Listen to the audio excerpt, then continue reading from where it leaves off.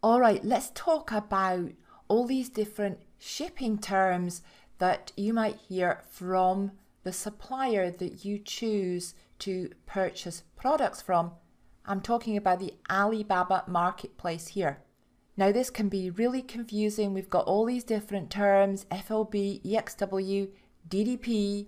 So let's just take a quick look here at what they mean. FOB stands for free on board. And sometimes, in fact, very often, when you get a shipping quote from a supplier on Alibaba, they will give you what's called an FOB quote, and it will say in the email it's an FOB quote.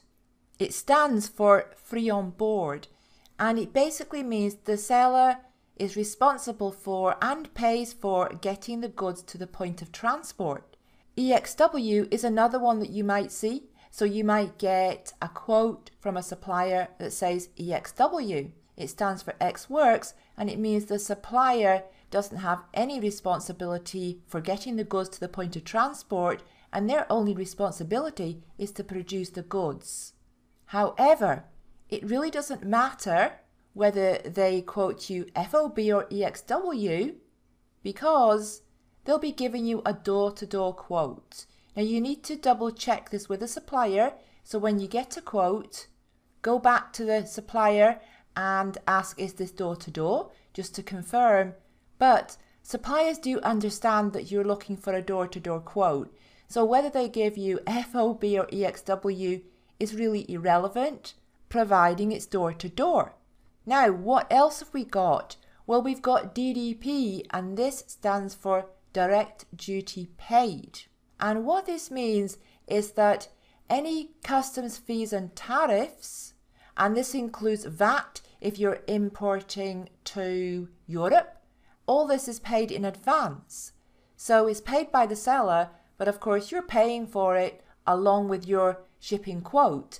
So if you ask for a DDP quote, that will include all the fees and tariffs paid in advance.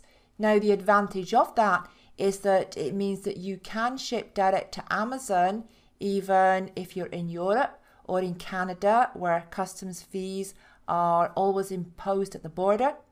So this is a real plus. DDP can be really, really useful, and it's especially useful when you want to ship directly to Amazon, because you cannot have goods arriving to Amazon with fees imposed on them, because it is the recipient who's responsible for those fees, and in that case that will be Amazon, and they won't pay, they'll just reject the goods.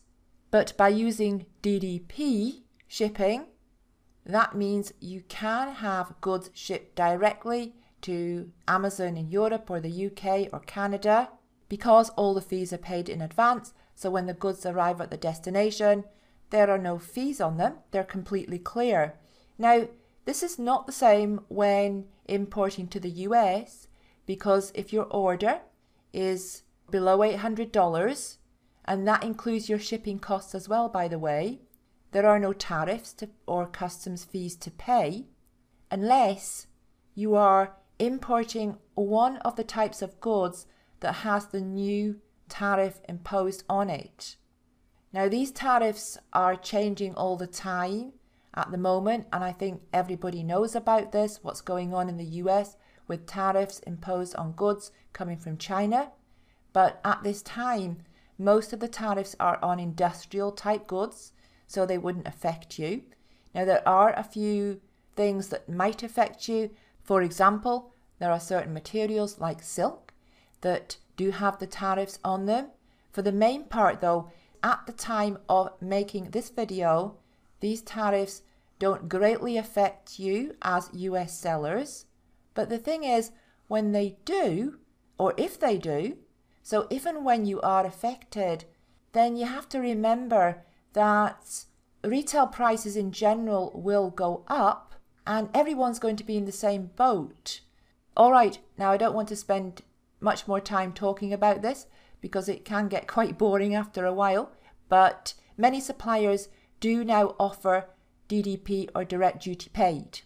And if you do happen to be importing one of the types of goods that does have tariffs imposed on it, your supplier or your supplier shipping agent will know about this because that's what they do, and they will give you the DDP option so that you can have the duty paid in advance. All right, now what about the shipping mode? We've got air freight, sea freight, or air express. So which one should we be using? Well, with air freight and sea freight, both of these require the services of a freight forwarder, but suppliers nowadays often have their own freight forwarders, and they are significantly cheaper than freight forwarders that we could get in our own country. So the Chinese freight forwarders are cheaper, and suppliers often have access to their own. Now, sea freight is slow, and it can take even up to 60 days. So that's something to be mindful of, but it is cheaper. However, it doesn't always work out cheaper, and probably wouldn't work out cheaper on a small order, because there will still be extra fees for a freight forwarder. So I hope that makes sense. Now, Air Express does not require a freight forwarder. It's fast, it's easy, and it's suitable for smaller orders, which I hope that you'll be starting out with. But it is a little more expensive, and well, it can be quite a bit more expensive, but on a smaller order, it doesn't usually work out more expensive, because I've just explained with the freight forwarder's fees on a smaller order, it's not normally worth it. So Air Express and door-to-door shipping is most likely the type of shipping that you will be using.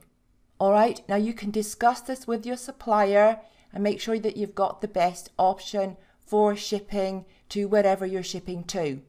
Okay, I'll see you in the next lesson.